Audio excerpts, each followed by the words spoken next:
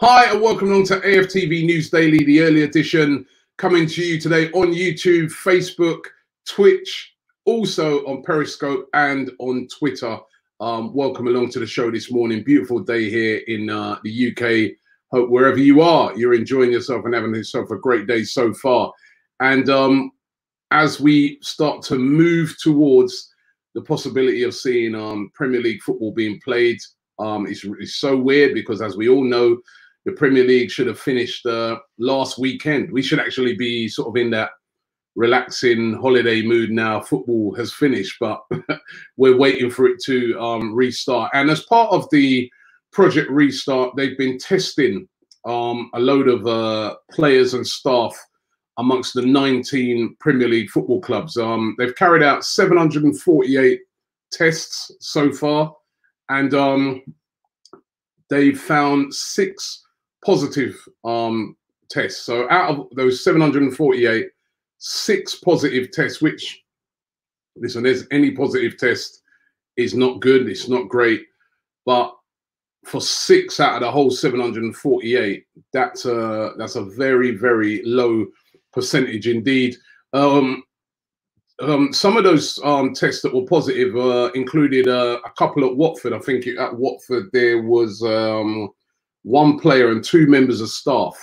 They haven't named the player, but 1 member and 2 players of staff who got it. And remember, we've heard from Troy Deeney, the captain, has been saying that, listen, he's not going in to train. He didn't even go in yesterday. He recently had the birth of his child, who's 5 months, who's been having some breathing problems, so he doesn't want to risk it. So he must be, thinking to himself, that was the right decision he made when he finds out that 1 player and 2 members of staff at Watford have actually got the coronavirus and are now self-isolating. And at Burnley, the assistant manager there, as you can see there with Sean Dyche, that's Ian Woan. He's also tested positive for the coronavirus, and he has gone into isolation. So it's bad that anybody gets it, but on the grand scheme of things, 6 positive tests out of testing 748 members of staff at these football clubs, I suppose, is encouraging to the football authorities who are trying to get things started again. Had it turned up like, hundreds positive tests or something like that, they would have had to seriously think again about bringing football back at all. But they'll be encouraged by the small number of positive tests there, and be looking still to be pushing ahead to try and get the season completed. Also, on the news front, Manchester City. Now, we know that City, they got done by UEFA for breaking various rules around transfers, around finances, etc. And they've been banned from all European competitions for the next 2 seasons. Excuse me. Manchester City have now said that they are definitely appealing that. The ban was actually supposed to kick in from the 8th of June, but obviously because of the whole coronavirus crisis and stuff like that, that sort of pushed all of that back a bit.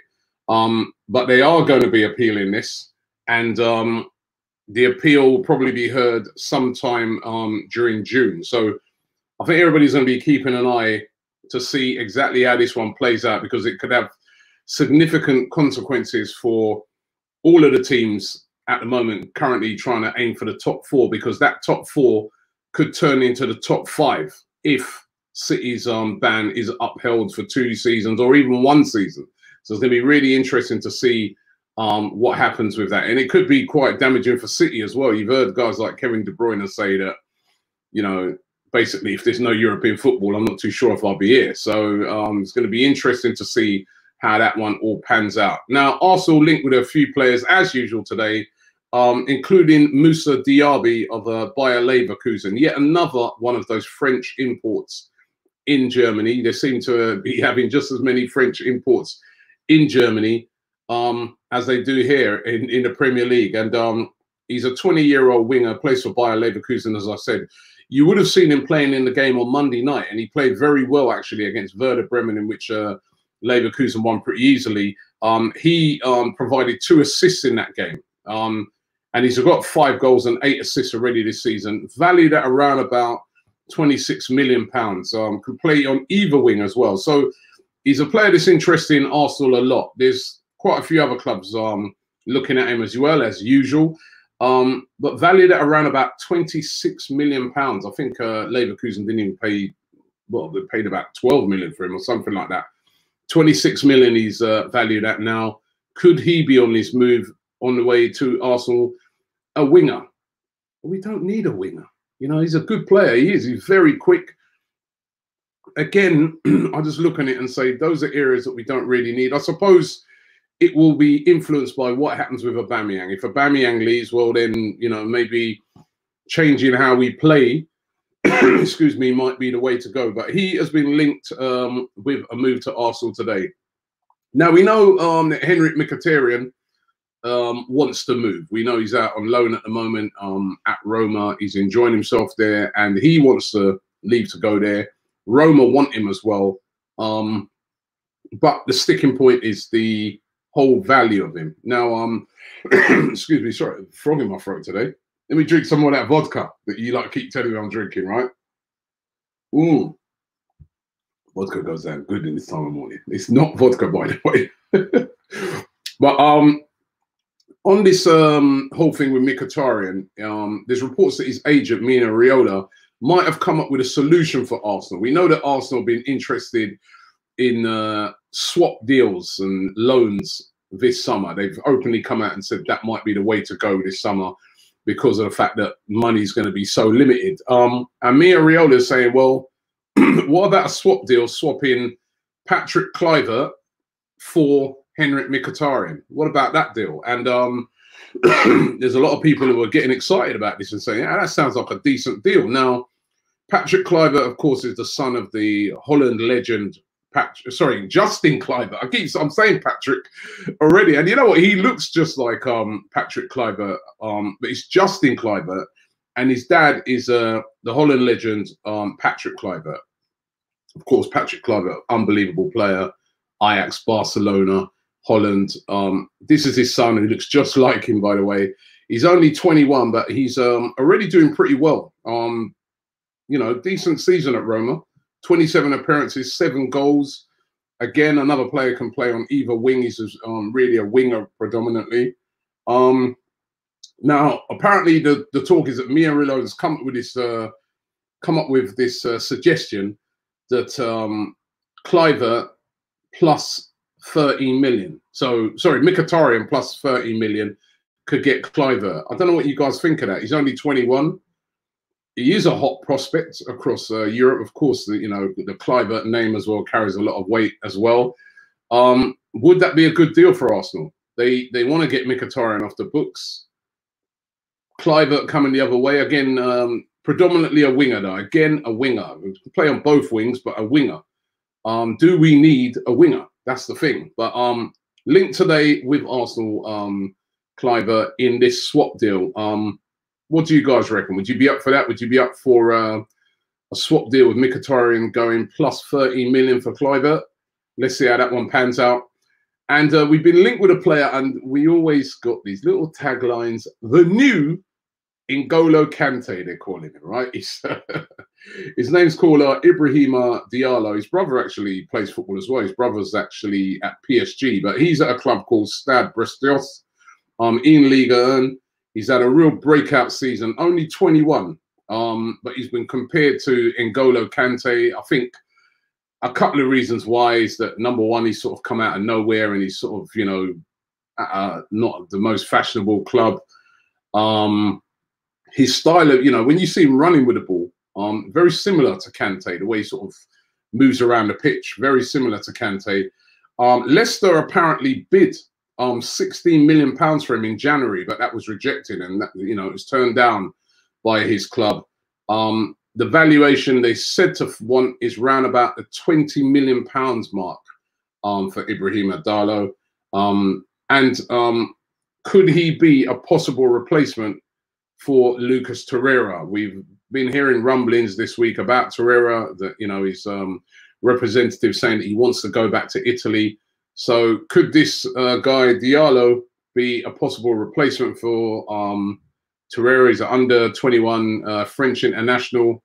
I don't know. I think a lot of Arsenal fans would prefer to see, if Torreira did go, somebody with a bit more presence in there, with, you know, and that's where a lot of fans seem to like Partey. But let us know what you think on that. So lots of rumours around today. Let's get into what you guys are saying. Boombox Music says little Kluivert won't work. You've got Saka and Nelson are much better. So he's not feeling the Kluivert thing. Whereas this guy is saying Mickey plus 10 to 15 million is a no-brainer, right? Remember, it's Mkhitaryan. Yeah, Mkhitaryan plus 10 to 15 million gets you Kluivert. Bombarder Dash says, I swear you can play it at CAM Kluivert. I think he's more of a winger. Let's get this guy here. He's Dutch. He says, I'm Dutch. I've seen Kluivert for a while. He's got talent, but I think his personality ain't great. Unlikely that he will be good enough for us at the moment. So that's very interesting. He's saying that Kluivert is not ready yet to come to Arsenal. Whereas Syed says, Robbie, I would take Kluivert all day long. The kid's amazing and has just slipped off the radar. Suits the Premier League to a T. SB says, don't forget Kluivert played for Newcastle. Yes, he did. So sort of towards the end of his career, but he did play there. And Ben Kimmen says, Usman, Edouard, Kotku, Partey, get it done, Arsenal. Sell 5 to 6 players. I love the way you guys always just make it sound so easy. Let's get some more comments coming in. Daniel Chambers says, I rate Kluivert, but I feel it will ruin the chances of Nelson.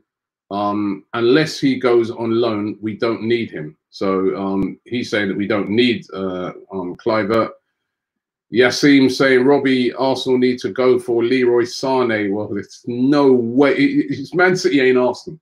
They're not going to sell Leroy Sané to us. You know what I mean? Unless that injury, then, if they've probably assessed the injury and seen that it's still a problem, that maybe they sell him to us. That I couldn't see that. No chance. Yeko says, hi, Robbie. I'm watching from Abu Dhabi. Arteta will bring our club back on top. Let's keep Torreira. Much love. Well, that's the thing. Can we keep Torreira? He's making sounds like he wants to leave. We heard these sounds last year as well. It seems like he's not adjusting to life in the UK very, very well at all. And if he does go, could we bring in this Ibrahima Diallo from Stade Brestios? Would he be the answer? Who knows? Lawrence Payne says, watch videos of Emil, I think he means Emil Smith-Rowe, at Huddersfield. Miles ahead of anyone else. He could also be Ozil's replacement 100%. I've always said that I really rate that kid.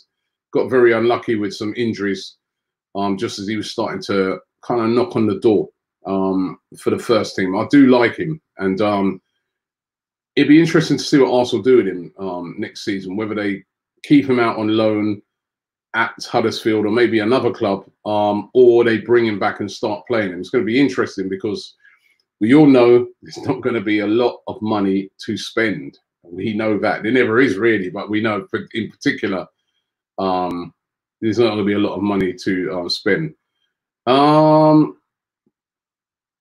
Wayne Lowe says, Nelson is actually really good. I don't think we need Kluivert. Nelson is maturing very well, and the best thing is he is homegrown. That's very true as well. We always like to go for the exotic foreign player, but sometimes we might have that talent right here if we give it a chance. Munish says, so everyone is the next Kante. What happened to Torreira? I thought he was the next Kante. That's true. You know, Torreira's a good player, but something's not up. Something ain't right there. Something is not right with Torreira at Arsenal, hence why he doesn't get played all the time. We keep hearing all these stories about he's unhappy. He's not settled. There's something up. There really is something up. Nasser says, hey, Robbie, what about Calvin Phillips at Leeds? He's a very, very good player as well. That's another good one. Would definitely be worth taking a look at. I don't know what sort of money Leeds will be after for him, but I definitely, when I've seen him play, definitely looks like a player that is ready for the Premier League and probably will be in the Premier League next season with Leeds if they complete their season. Josh Grant says, we don't need wingers. Let's focus on getting a centre-back and sorting out our defence first. Sensible, but we don't seem to do sensible here. Shagart says, loan out some players to the Bundesliga and see what happens to them. They will start scoring goals. Farmers League. So he doesn't rate the Bundesliga. He thinks it's a Farmers League. Listen, there's some very good teams in the Bundesliga. You know what I mean? Would Arsenal beat Bayern? No. Would Arsenal, well, I saw Dortmund, you know, Dortmund would beat Arsenal right now. Bayer Leverkusen are, you know, a very good team. You know, Borussia Mönchengladbach, a very good team. There are some very good teams. I think the Premier League is a higher standard because obviously there's a lot more money in the Premier League, but don't get it twisted. That's not a farmers league, the Bundesliga. There's some very good teams in there.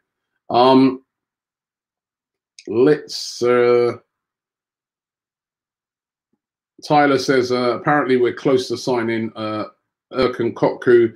Thoughts, Robbie? There's been a lot of talk of that. The creative midfielder plays for Feyenoord. Still young. Looks a real player. And he's still, as I said, very, very young.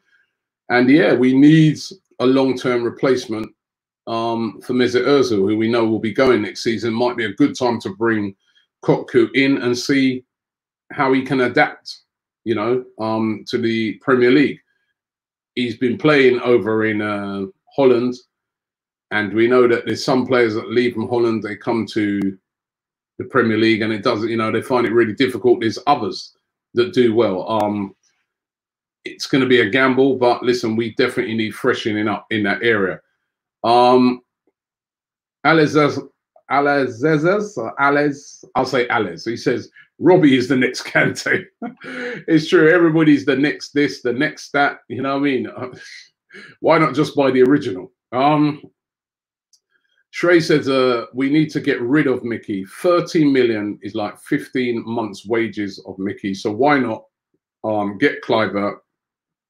And I follow Roma. He's a great player to come off the bench. He's very direct. And we could get Kessie for Lucas. We're talking about lots of swap deals now. So, you know. Dagmar says, Robbie, we need a left winger because Saka is our only natural left winger. Well, remember, you can also have Aubameyang playing there as well if we hang on to him. I mean, yeah, it could be looking at some of these players if Aubameyang goes, but we really got to try and keep hold of Aubameyang, man, I'll tell you. Amar23 says, Mickey Kluivert swap would be good for us, even though it's not the most topmost priority. But we need to reduce the dead wood now. It's time we make some shrewd signings like these. Oh, what am there? I don't know what's happened here on my screen. These chats have come up massively. I can't even see the. Let me try and get it back there. Oh my gosh! Live. This is what we do when it's live. All right, let me. Hopefully, you'll still see me. Let me keep going through some of these comments. This one says, "Hey Robbie, I think we should look at Norwich players. Of course, with Norwich players, you know, it's going to be really interesting. You know, I think everybody is looking at it and saying to themselves, what is going to happen to teams like Norwich? You know, if they go down, what is going to happen there? A lot of those players that they've got are going to be available, like Cantwell. There's other players as well that are out there, you know, at Norwich that we could grab up. So there's all those clubs down at the bottom where Arsenal will have a chance to try and get hold of some real talent at good prices. But it's what are we going to do? You know, it's going to be really interesting to see.